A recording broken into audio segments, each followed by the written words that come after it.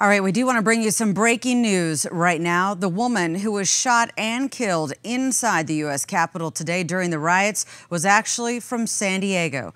KUSI, we have spoken with her husband, and he tells us, Ashley Babbitt, that's her name. She was a 14-year veteran. She served 4 tours with the U.S. Air Force and was a high-level security officer throughout her time in service. Her husband says she was a strong supporter of President Trump and was a great patriot to all who knew her. Metropolitan Police Department say an investigation continues right now into her death. KUSI sends our condolences to her family and to all who knew her. Very sad. Our thoughts are certainly with her and her family.